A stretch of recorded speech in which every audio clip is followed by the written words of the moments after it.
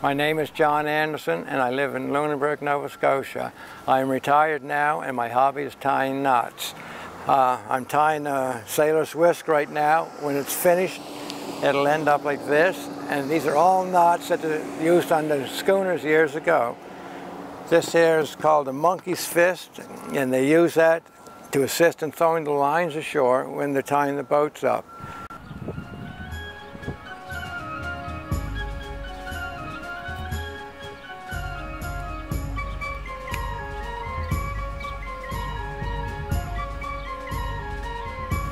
My ancestors were Empire loyalists and they came here in the 1780s and they just loved Lunenberg.